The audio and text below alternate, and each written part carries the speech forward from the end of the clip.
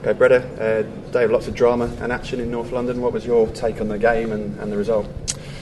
Must have been a cracking game to watch, that game. I thought we started well, but somehow found ourselves 2 goals behind. I still can't believe that, because we played ever so well in the first half. Then deserved to come back, and we did really well, showed a lot of quality and character, and we're in the lead. And at 3-3 it looked like a decent result, and then to concede that penalty in the last second was a big blow on us all, but luckily we have a really good keeper, and he saved the day for us. At 2-0 down, what were you thinking? Were you thinking it was going to be a long day at the Emirates?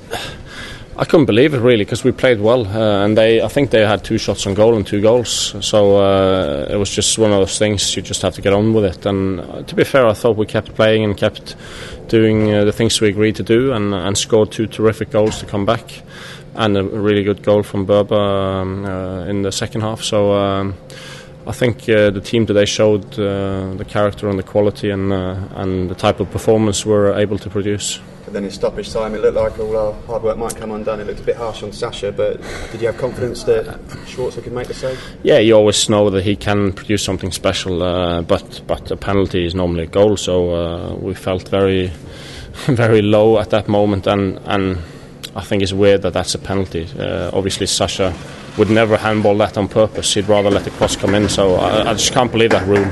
But luckily, what I think is justice prevailed.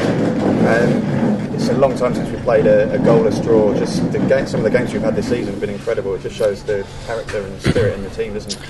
Yeah, I think for us defenders, it's slightly harder now, because we're committing a lot of people forward. Even though we play at the Emirates, we always want to go and attack them and create chances and score goals, and we're doing that. But obviously, as a consequence, we're a bit more vulnerable and conceding more goals than we have done.